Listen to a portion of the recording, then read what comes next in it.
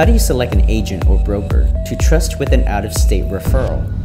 What I would do is first audit your client. I would never want you to refer your client to someone who doesn't meet their personality. Remember, they're calling you for a referral or asking for your advice on a referral, and most likely they like who you are, right? They trust you, right? They like your personality. You guys share maybe some of the same interests. If they're actually reaching out to you, you better find someone that's similar to you. So that's my very first tip to you.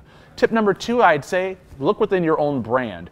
A lot of brands out there are nationwide brands. Look within your own brand and find someone with your own, I'd like to, eat your own dog food type of deal. Same thing here. I want to share with people that are part of my brand, right? So that's number two. Now, if that's not an option for you, there's tons of other ways, right? There's referral networks online. There's Facebook groups, great realtor Facebook groups. Hey, I have a buyer, they're qualified, this is what they're looking for, I want a great agent to talk to. Now, once you actually have identified this person, don't just send it over. Call them, right? Give them a call and understand, hey, why are you the best? What's going on in your area? Why do you think you fit my client's needs? Here's what they're looking for, and get a feel for it. I always wanted to make sure that I had a really good rapport and relationship with the realtor out of state, out of city, out of area, that I had a really great rapport with them before I referred this person over. And then I did a soft pass off.